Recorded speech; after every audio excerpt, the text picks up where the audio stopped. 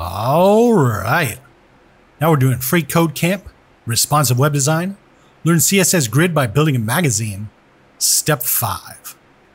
So after our image element, we'll add an H1 element with the class set to hero-title and the text set to our new curriculum, followed by a P element with the class set to hero-subtitle and the text set to this right here. All right, cool.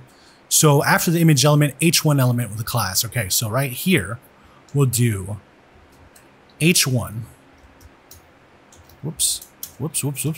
Close H1. All right. And we're going to give it a class of hero-title. Class equals hero-title. All right. And then we're going to say our new curriculum in caps lock. So our new curriculum thusly. All right. So now we're going to follow that with a P element right after that. So we're going to say P and then close P. All right.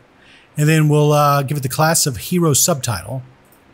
So we'll say class equals hero-subtitle. All right.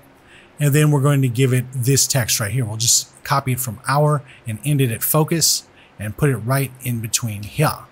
Okay. Looks good. It's showed up right down here. Here's the H1 and here's the P. Here, this is the image right here. It goes all the way. It's a 1920 by 1080. So let's check it. Looks good and submit it. All right. Now we're on to step 6 and we'll see you next time.